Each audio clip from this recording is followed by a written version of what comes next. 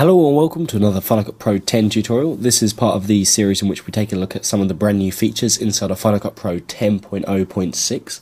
If you're wondering how to get the update, then just go over to the Mac App Store and check the Updates tab, and you should see the update for Final Cut Pro 10.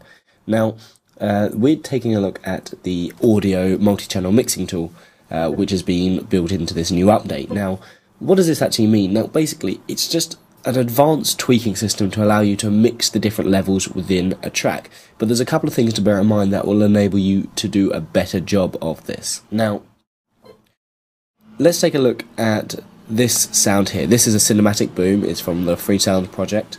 It hits in about here. You might be able to hear that. Now at the bottom, if we go into the inspector by clicking on this button here, making sure it's blue, you'll see the inspector here. Now, down here in the channel configuration, you can see it's set to stereo. Now this basically means this is a stereo clip. The stereo clip is made up of a left channel and a right channel. You might want to check out my tutorial on audio channels.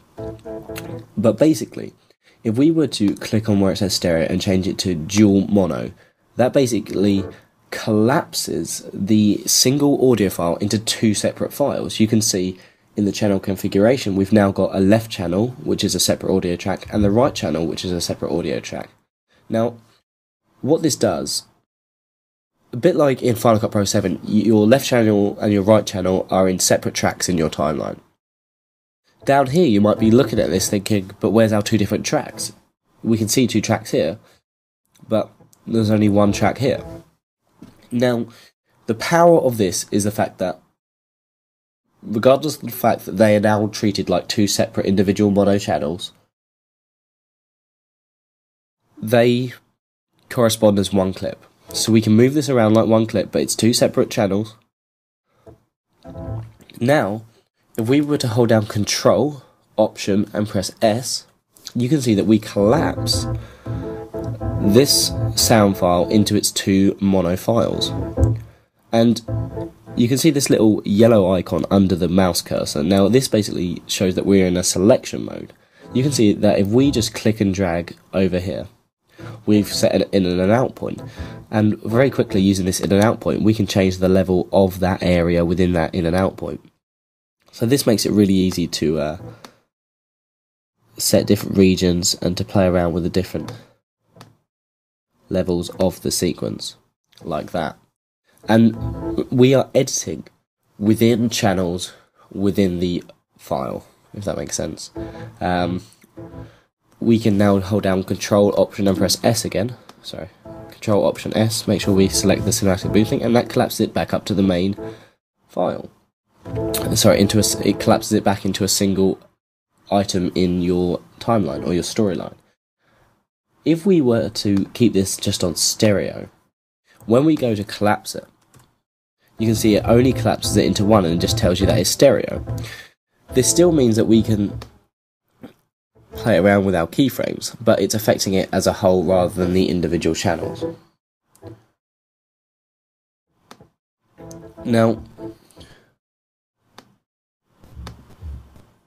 if we collapse this back in,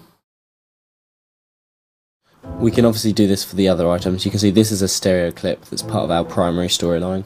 Control, Option, S, collapses that out, and then we can play around with the keyframes. And this is actually a lot quicker. This whole selection tool, so that we can change the height of the waveform. We're changing the volumes when we select a region and moving it. Doing this is a lot quicker than if we had it collapsed. You have to hold down Option, tap, tap, tap, tap.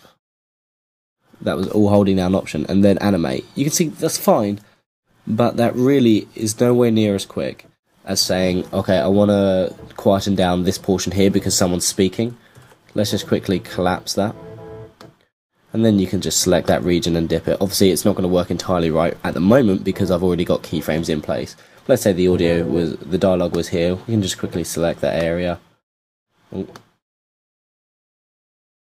and bring it down, and that is a lot quicker than tapping 4 times to set the 4 keyframes. Because if you look at it, we haven't just added this keyframe and this keyframe. If we select off, we've added 4 keyframes to create the the animation, the change in the volume. So that is the multi-channel audio editing tools, part of it that's built into Final Cut Pro 10.0.6. So hopefully this was useful, and remember to check out the other tutorials on these brand new features.